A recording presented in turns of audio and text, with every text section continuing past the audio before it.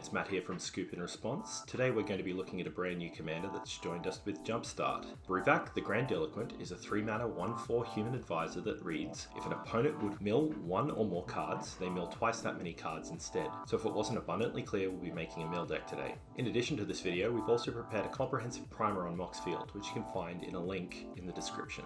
Milling is an alternative win condition where if a player attempts to draw a card with 0 cards in their library, they instead lose the game. So our deck is designed to cause our opponents to empty their libraries right into their graveyard and lose the game in the draw step of their next turn. While the commander himself is quite pricey at $45, Jumpstart is an unlimited print run, so as long as it remains popular we should expect to see the circulation continue to expand and prices drop over time.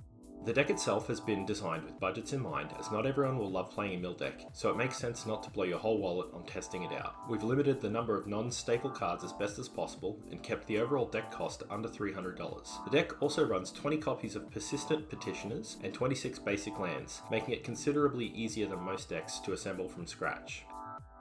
Our deck will win in one of the following ways. Incremental mill using a whole bunch of value enchantments, one-shot an opponent using sorceries and Bruvac, milling an entire library in one go, comboing off with untap effects, light stacks to make it hard to interact with us, flying under the radar, we won't appear to be particularly threatening if our opponents have never played versus our deck before, and protecting our commander and key cards.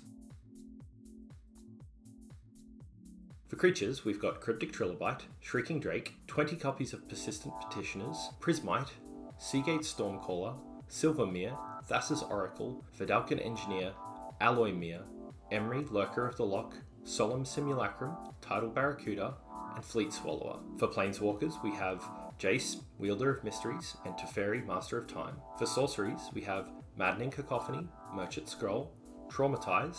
For instants and sorceries, we have Brainstorm, Mystical Tutor, Pongify, Rapid Hybridization, Visions of Beyond, Brain Freeze, Dramatic Reversal, Muddle the Mixture, Archmage's Charm, Cryptic Command. For artifacts, we have Altar of the Brood, Conjurer's Bauble, Sol Ring, Folio of Fancies, Isochron Scepter, Lightning Greaves, Sapphire Medallion, Cloudstone Curio, Kefnet's Monument, and Midnight Clock. For enchantments, we have Mystic Remora, Drowned Secrets, Back to Basics, Intruder Alarm, Memory Erosion, Propaganda, Rhystic Study, Sphinx's Tutelage, Teferi's Tutelage, and Teferi's Ageless Insight.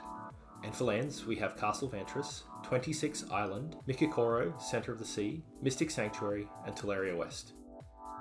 We can think about this deck as having two groups of pieces, our Persistent Petitioners and our enchantments and utility artifacts or creatures. While there are a substantial amount of 2 or 3 card combos, we must think about them in respect to our goal of milling 300 cards in total. Until we line up opportunities to execute a one-shot or an infinite mill for the win, we have to rely on our deck's ability to incrementally mill. A great way to think about your lines up until the point where you can go off is the mana investment versus the number of cards milled. 4 Persistent Petitioners is a total of 8 mana spent and can mill 12 to 24 cards per turn. It's straightforward when it comes to casting everything from the hand, but when you've got half of a combo on the board and the other half in the hand, and you should be thinking about how each of these spells will impact the number of cards your opponent's library is going to be milled by to the greatest effect this turn. One of the most common questions is, should I share the love or should I concentrate my efforts? There's really no simple answer unfortunately, as it largely comes down to the makeup of the pod. Personally, I believe that sharing the love just nets you lots of potential enemies, whereas concentrating your efforts will only generate one threat for you. In my experience with the deck, your early game plays itself and your mid game is filled with complex choices about how you spend your mana. Gameplay has proven to be quite fun for me at least. You're either going to win quickly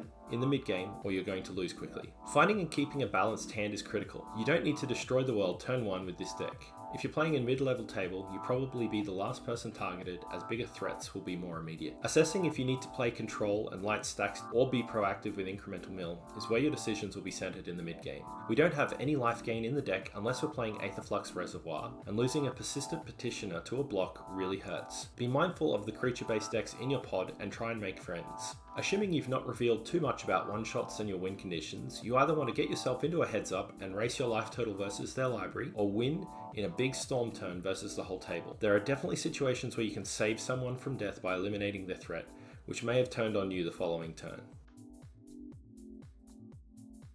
We've got a number of infinite combos and loops to help us out with the deck, most of which have plenty of resources for how they work online. But if you'd like more info on how to execute any of these in particular, please leave a comment on the video or in the Moxfield primer link and we'll get back to you with more specific questions. Persistent Petitioners are the simplest combo of the deck. Tap 4 advisors to have an opponent mill 12 cards. They're the backbone of the mill engine outside of our instant wins, but with a bit of help they have you milling huge numbers in no time. Enchantments and artifacts are our secondary engine with Drown Secrets, Memory Erosion, Sphinx's Tutelage, Teferi's Tutelage and Altar of the Brood all putting in work. We want to keep a few of them on the board at all time, but in conjunction with our primary mill tools, these will really add up quickly. With our Persistent Petitioners, you can execute a win loop, and if you've had experience with Tulane or similar tap or untap decks, you'll probably be familiar with this. You cast your 4th Persistent Petitioner from your hand. As it enters the battlefield, the Cloudstone Curio triggers and the Intruder Alarm triggers go onto the stack. You respond to the Intruder Alarm trigger by tapping your 4 Persistent Petitioners to mill 12 or 24 cards. The Intruder Alarm trigger resolves and your creatures untap.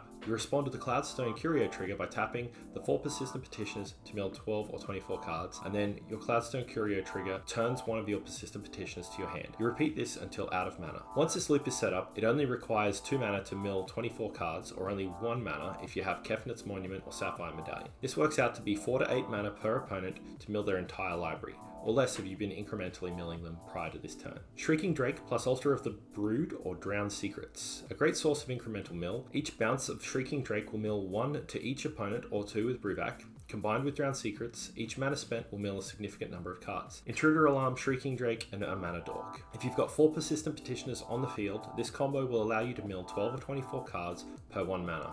It's an instant win thanks to infinite mill if you have a Mana Dork like Silvermere or Allowmere. If you have Brain Freeze, you can take advantage of your Storm count and win the game on the spot that way too. Cloudstone Curio and Mystic Sanctuary.